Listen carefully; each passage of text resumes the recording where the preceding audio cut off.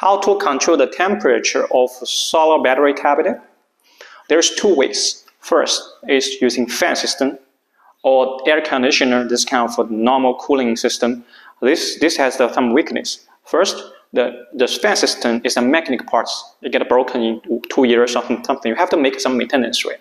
So on the side, to swap it, to make some maintenance is expensive.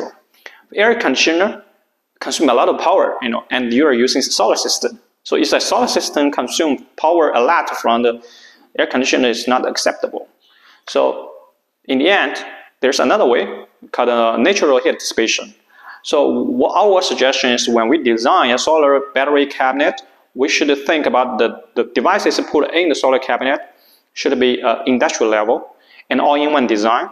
Then plus the battery should be lithium battery. You cannot use lead acid battery because lead acid battery, the temperature range is like 25 degrees centigrade is the proper working temperature. But if you are using lithium battery, it could be 40 or 45 degrees centigrade working condition. So with that design, now you have the natural heat dissipation cabinet, which has good aluminum heat dissipator or something in outside. That could be a good choice for another way of cooling. This is how we control the temperature in our cabinet.